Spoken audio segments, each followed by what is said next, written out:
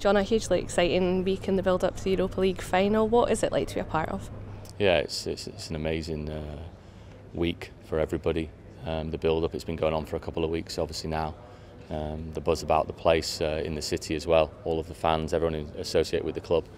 It's great to see it. It's given everyone a huge lift, and it's going to be a fantastic week with 2 cup finals. And hopefully we can go and make some history in the first game on Wednesday night over in Sevilla, which would be incredible. And in terms of the journey in Europe this year, how do you reflect on that for the squad?